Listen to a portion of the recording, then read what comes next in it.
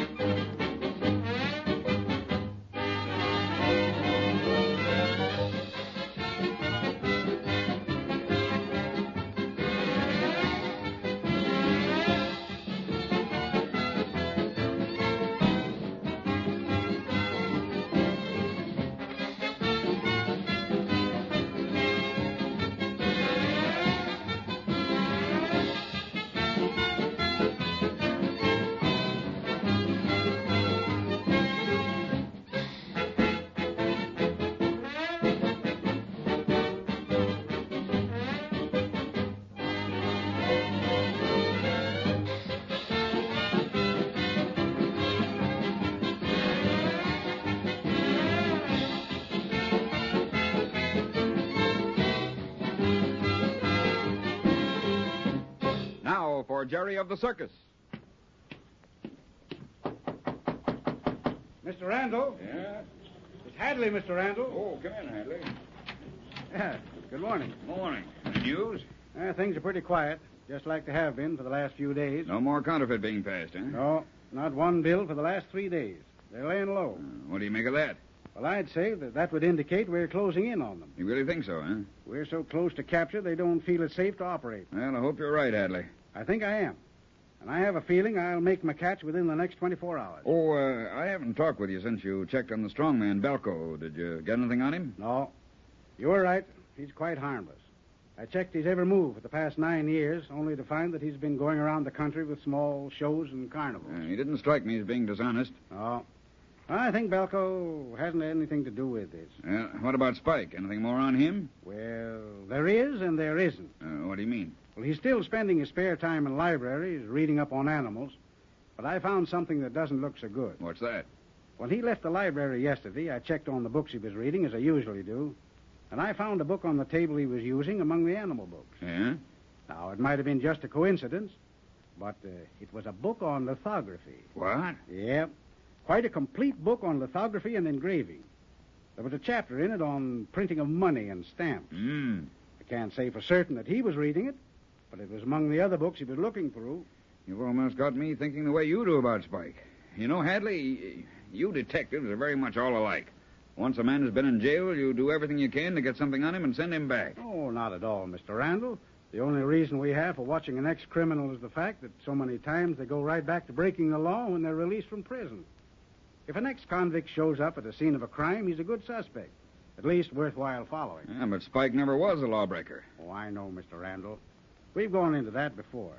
But the fact that his cellmate in prison was doing time for counterfeiting makes it important that I find out all I can about Spike before I check him off the list of suspects. Well, have you tried to check on the cellmate of his, that fellow, Slippery Tonetti? Yeah. We're not getting very far. It seems that he's been on the move ever since he got out of jail, but he's not in this part of the country. At least we feel fairly certain he's not. You know, Hadley, I think it might be a good idea to try to find the source of the counterfeit money.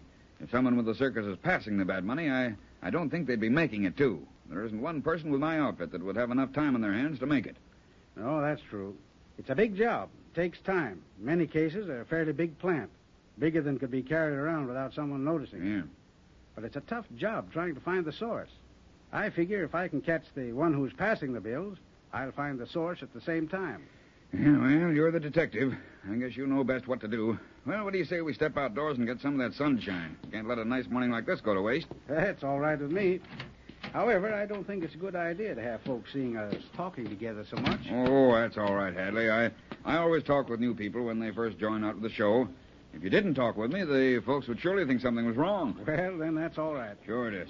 Say, this is a nice morning, isn't it? About perfect, I'd call it. And I look for a full house both shows today. This is good circus weather, all right. Hello, Mr. Randall. Well, Slads, good morning. Good morning, Hadley. Well, it's a fine morning, if I do say so. Hello, Slats. What on earth have you got there in that cage? Of all things, a parrot. Yes, sir. Finally got myself a mascot. Always wanted one of these broadcasting birds.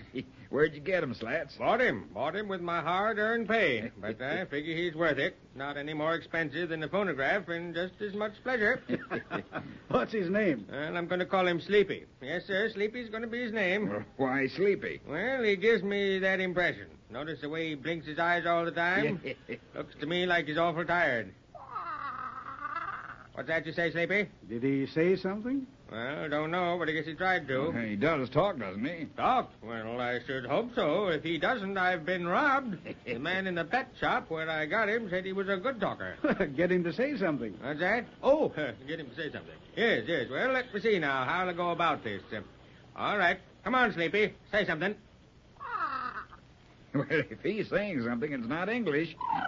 Oh, you better do better than that. Now, come on now. What's that? Oh, you won't talk, huh? Well, Polly want a cracker? well, he's showing possibilities. If he's that good to start with, I'll have him reciting Shakespeare before the season's over. Yeah, it looks like you're going to have trouble with Sleepy. Well, I'll not take any back talk from a parrot. You can bet your life on that. Now, what's the idea, Sleepy? Say you're sorry.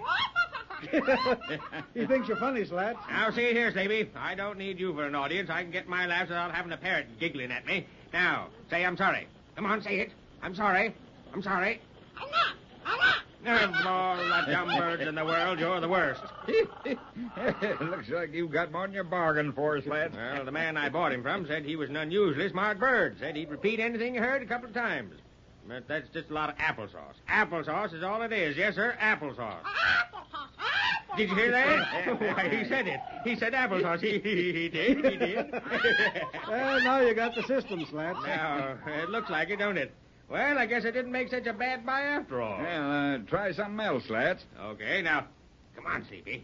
To be or not to be? To be or not to be? What? What did you say? Sounds like applesauce to me. Well, Slats, I guess he's got a right to his own opinion. Sure. Say, you wait, Mr. Randall, till we get a good and acquainted. I'm here to predict great things from this bird. Well, look who's coming. Well, Rags, old man. Well, where's your master? There's Jerry coming now. Oh, well, he's with Spike. I guess they've been uptown together. Now, you get away, Rags. Don't bother this bird. Go on and stop that barking. Looks like he wants to get at Sleepy. Well, right back at you, Rags. Well, that's pretty good.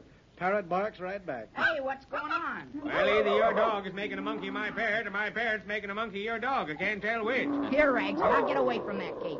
Here, Rags. Rags. Oh, come on in, Spike. This is a big laugh. What's going on? Well, my parrot Sleepy. What's that? Your parrot's sleepy. That's his name. I said my parrot Sleepy is teasing Rags. Go on now, Rags. Run along. Go on over to our wagon. That's it. Well, he's going, but he'd rather stay around here. Yeah, I guess he can't figure out how a bird can bark. Here, Rags. Look at that. Rags thinks it's Jerry calling him. It sounds like Jerry's call. Well, I better get out of here with this bird before I get in trouble. Now go on back, Rags. I didn't call you. The dog's all mixed up. Well, goodbye. Bye now. Bye, Slats.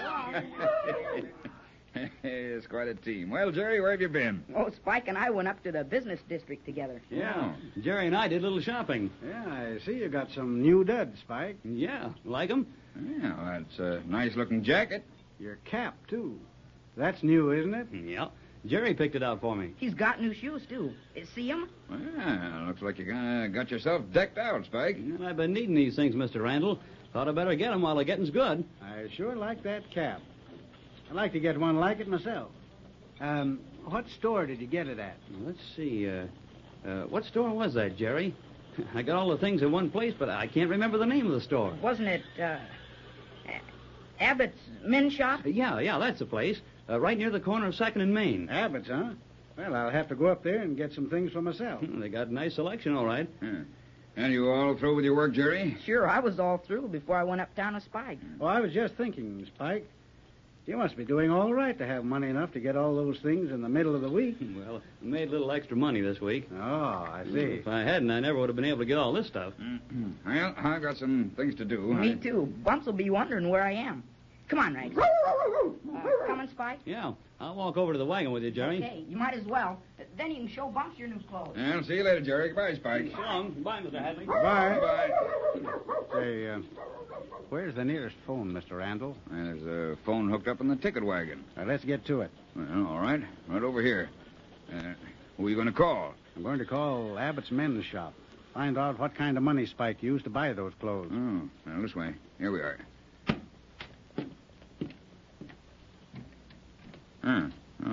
Jim's not here. Let's see if I have my keys with me. Oh, yeah, here we are. Now, step in, Hadley. There's a phone on the desk there. You wouldn't have a phone book by any chance, would you? Yeah, there should be one. Let's see. Oh, yes, here. Here you are. Thanks.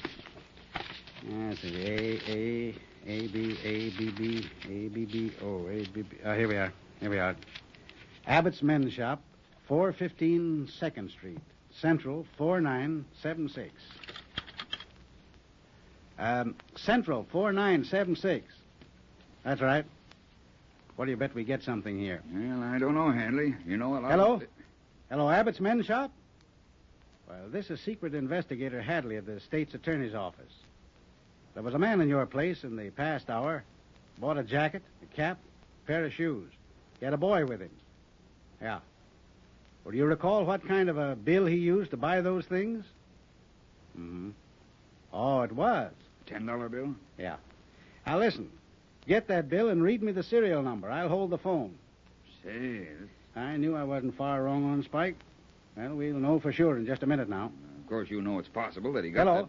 Yeah? All right. Go ahead. Yeah. Good. Now, hang on to that bill. We'll be right over there and pick it up. It's counterfeit. that. You're sure it's one of the counterfeits? Surest thing you know. He has one of those funny numbers on it. Well, as I was going to say, don't you think it's possible that Spike got that bill in change somehow? Possible, yes, but not probable, Mr. Randall. I think I've got our man. Just a little more work on this case now, and it'll be closed. I'll go up to that store now and get the bill, and I'll be right back. Mm-hmm. Well, I'll be in my office waiting for you. Good. I'll have to enlist your help to do just a little more investigating. Then I'll pick up Spike, and we'll have this whole thing solved.